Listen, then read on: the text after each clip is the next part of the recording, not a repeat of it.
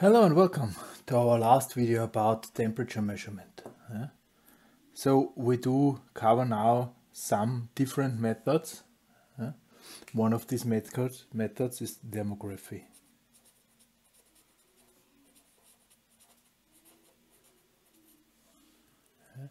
So we are using some thermal camera there and make a picture. The camera, it's used in so-called infrared camera.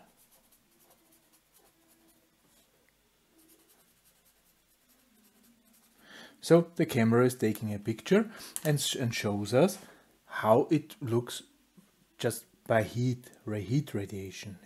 Infrared radiation, we do feed it as heat, or we can measure it as heat. And everything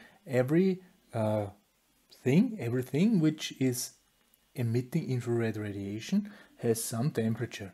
And by measuring this intensity of this infrared radiation, I can guess what the temperature of this thing is. One issue there. Let's say we do have some sheet metal. We do have some sheet metal, and this sheet metal, this is very rusty. This is very as oxide, so it's very brown. And then I start to polish my sheet metal. Make here some stripes.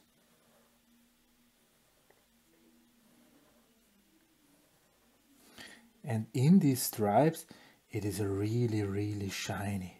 Okay, here we have a really shiny metal.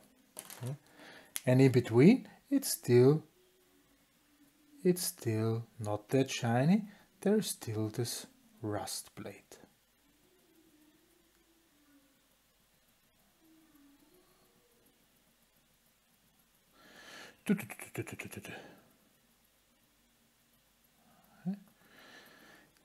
If I now let the thing alone, would we expect that the rust and the shiny parts do have different temperatures? No. Of course not. Of course not. They do have the same temperature. However, if I take a picture with my infrared camera, I see stripes. Why is that? Because the shiny part is not only emitting its own radiation, it's also reflecting radiation from the surroundings. And if it's around very hot, then these things look very hot. If it's very cold, then these things look colder, just because they are polished. So it does not really mean that thing has this and this temperature. It really is a combination about send out infrared signal and reflected infrared signal. So you have to be careful. Especially if you measure something like this with different shiny parts and not the shiny parts and so on. If everything is quite the same, it can be very useful. For instance, on houses. Or if you measure inside of an electric cubicle and see one relay is really getting hot because there is a lot of power on this. These are very good. Also for comparing. If you have similar things or the same things and compare to each other and see which is hotter, it works pretty well. For absolute measurement, it's not that accurate. Infrared camera thermography.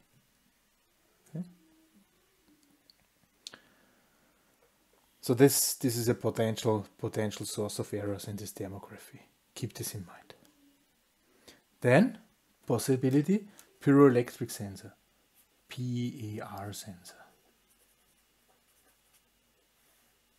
Thermography, PER sensor, pyroelectric effect.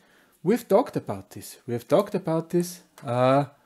have used it also in our Arduino. This is this thing, if you remember. Remember this? There's a separate video about this on our Arduino course. Right now, this is the pyroelectric sensor here. It does not really look familiar, yeah? But if I cover it, movement sensor, okay? Peer sensors are often used as movement sensors, also for flame detection and some gas analysis. They are used. What is the thing of the peer sensor? It does not really measure the absolute temperature. It does only measure temperature changes.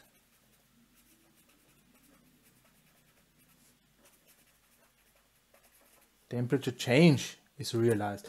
Then this thing inside there is changing its resistance, pure electric effect, and this is recognized by the electronics on this PER sensor, pure electric infrared sensor.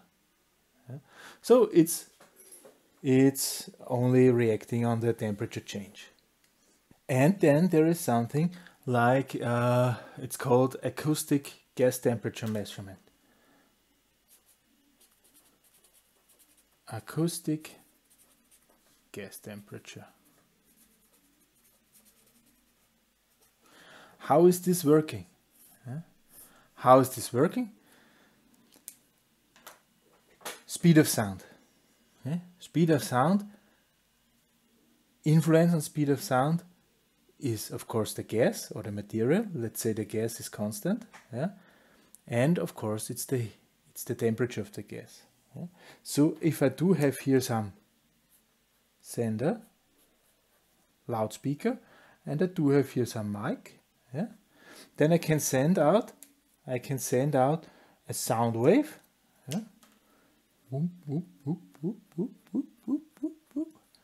The electronic knows when it sent out the sound wave, can measure the difference in time until the sound wave was detected, knows the distance, of course, and from this information it can calculate the temperature, which is the average temperature in this channel, in this sound channel. Acoustic gas temperature measurement. And if I then make this in a certain manner, and divide all my senders and receivers over a certain period or a certain area, I can even, by calculating out of this average temperature, temperatures of the beams, I can even calculate a heat distribution inside an area, for instance in a vessel, steam vessel or something like this. Acoustic gas temperature measurement. Accuracy is not that high, around 1% accuracy. However, as there's nothing inside, so this is quite something also. So we had our resistance thermometers, we do had our thermo elements, we had now this stuff here. These are the main things in temperature measurement, I would say. That's it about temperature measurement in this course. Next time we're talking about a very, very common measurement also. Next few videos will be about flow measurement. We want to measure how much liters per second, kilo per second or whatever is running through a certain line. For this time, thank you very much for listening and goodbye.